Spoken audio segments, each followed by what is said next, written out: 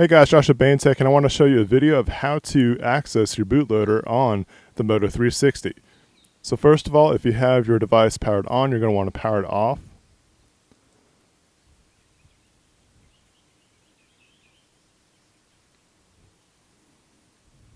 So what you're going to do is hold down this button, the only button on the Moto 360, and you're going to feel a couple of vibrates after holding it for a while, but you're going to want to keep on holding it down. So here we go, and I'll let you know when those vibrates happen and when they happen on my watch. So I'm pressing.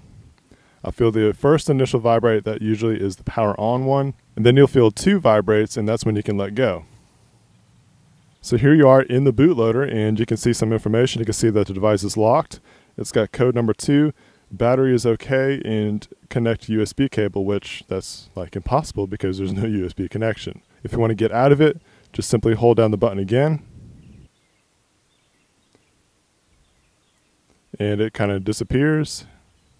You can hold down the button once more, feel that initial vibrate, and that's going to boot your device up like normal. So this has been how to boot into the bootloader of the Moto 360. If you like this video, please give it a thumbs up. If you have not subscribed yet, please do so you can see more videos like this.